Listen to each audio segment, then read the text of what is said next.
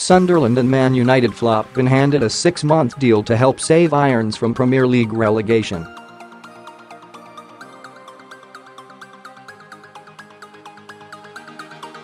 West Ham chief David Sullivan admitted the appointment of David Moyes is a gamble.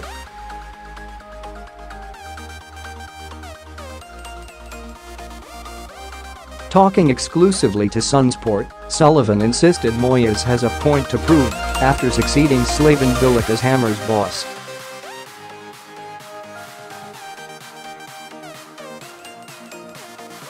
Company owner Sullivan said, "This is a gamble, but let's see where we are at the end of the season.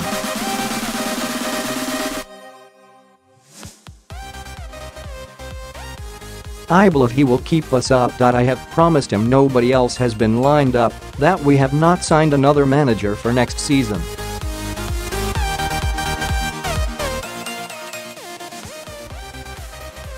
This is his job, and he has to grab it.It is a big chance for him. You don't do what he did at Everton for 10 years and become a bad manager. He is a good manager."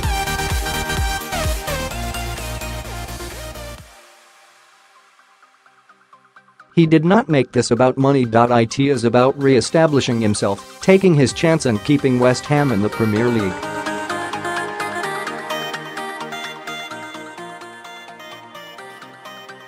Moyes, 54, has been handed an initial 6-month contract.And the former Manchester United boss conceded he has to repair his battered image after 2 sackings and a relegation in his last 3 jobs.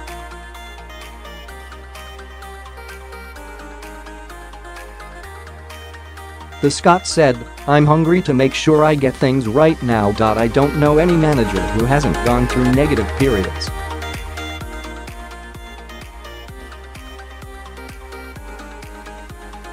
I hope it gives me great strength and understanding of what is required. It is Moyes' first job since being relegated with Sunderland last season, having been axed from United and Real Sociedad.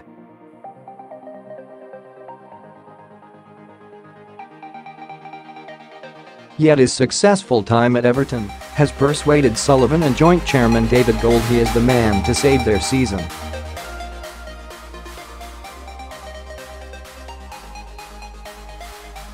Moyes told talkSPORT, "It is a contract which suits both parties. Let's get the job done and then talk at the end of the year."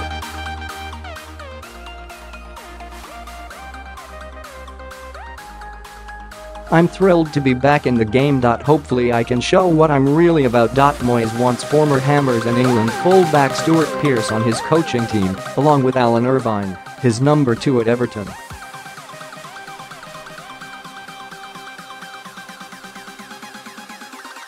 Moyes added, "We've got a good squad. They should be in a better position than they are."